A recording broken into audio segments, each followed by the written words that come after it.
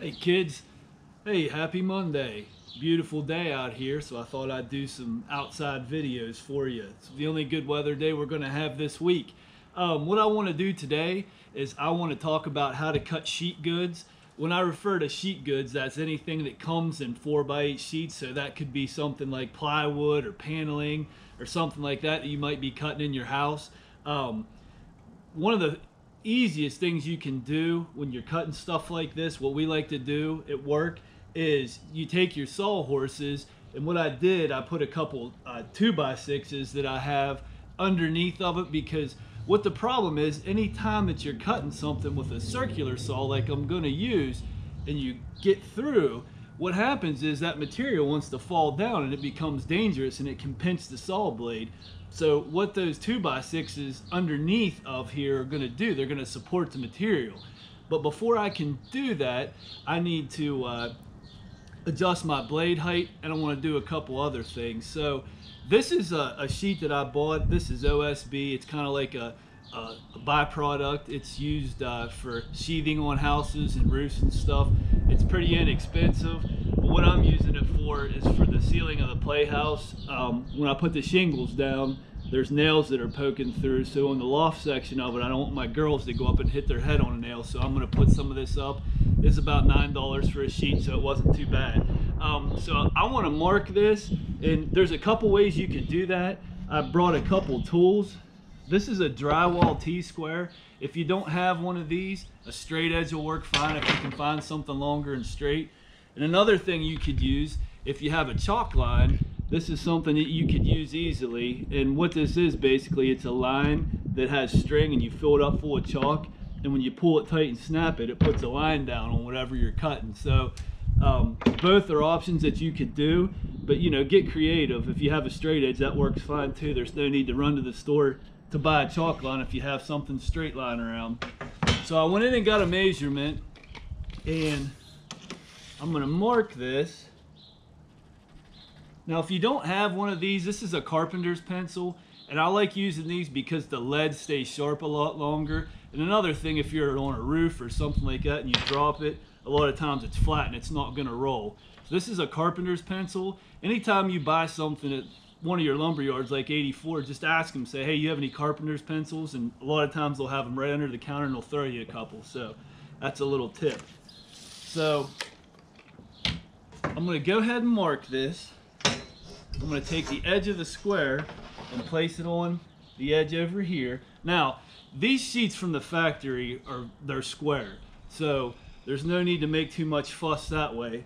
But I want to make sure that my back edge here of my square is nice and tight up against this. I'm going to put a nice dark line. You really got to stretch. And the nice thing about putting these 2x4s or 2x whatever you have that supports it under there, you can put a little bit of weight on here. That's 4 feet across. That's a pretty big reach. I want to get a nice dark line, and before I cut anything, you know what they always say, measure twice, cut once. So I'm going to check myself one more time before I make this cut. Good to go. Now, I'm going to get everything off of this because I don't want something falling off when I'm making the cut. Now listen, anytime you're cutting any type of sheet goods, or anything for that matter, if you're outside, inside, doesn't matter, make sure that you have glasses on. Now these aren't just regular sunglasses, they are safety glasses. You can pick these up at Lowe's. They're going to do two things for you. They're going to protect your eyes, and you're going to look cool when you're wearing them. All right. Now, before I set this blade depth, here's another tip. Don't ever grab the saw underneath by that blade with the saw plugged in. I got it unplugged right now. So I'm going to go ahead and set this blade depth, because here's what you don't want to do. That blade all the way down, even if you put something underneath this and you cut through, if you have that blade plunged all the way down, it's going to cut through whatever you have underneath of there, and it's going to come plunging down, and you're not doing yourself any good. So make sure that you adjust that blade to where it's probably like about an 1/8 inch or so below whatever you're cutting. And that's just a little tip. If not, there's another thing that you can do that I'm going to do here in a second. So I'm going to go ahead. This is a saw that I like to use, it's a left blade saw. And the beauty of this is when I'm cutting, I can see my blade as I cut. Most of your blades on the right, you have to take your head and go like that. This is a left blade saw, very, very useful. So on this saw, there's a little tab right here. What I'm gonna do, I'm gonna plunge that blade down to where it's just below the material, and I'm gonna lock it down in place. Now, I'm gonna set this thing down for a second. The boards that I have underneath of here are something I don't want to cut and put a blade into because I'm going to use them for the actual steps to get up into the loft. So what I'm going to do, I'm going to put this railing baluster, just something extra I have, I'm going to put it under here, and that's going to prop this up so I don't cut through. So I'm just going to kind of pick this up. I'm going to slide that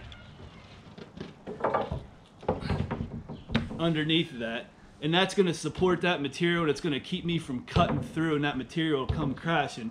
So when I get done with my cut, this is going to fall down just a little bit, but not enough to where it's going to alarm me, where it's going to hit the ground. It's going to be an unsafe situation. That's why we're doing this, because we're trying to make this as safe as we can. You know, a circular saw, there's a lot of people that have accidents for these. They're very prone to kickback. So you always want to make sure that you don't put yourself in a position to where you can make this thing kick back. And a lot of times what happens, anytime that that material pinches, that saw wants to kick back. So that's why we're doing this, so you don't get that kickback.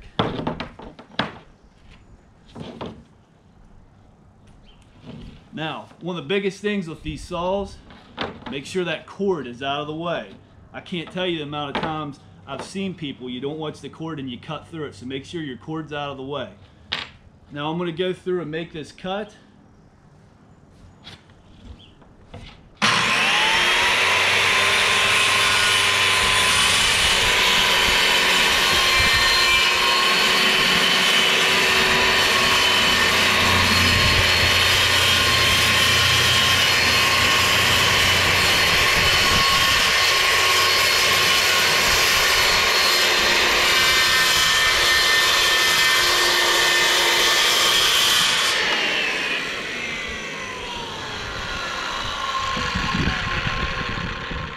That material safely falls down, makes it a safe situation.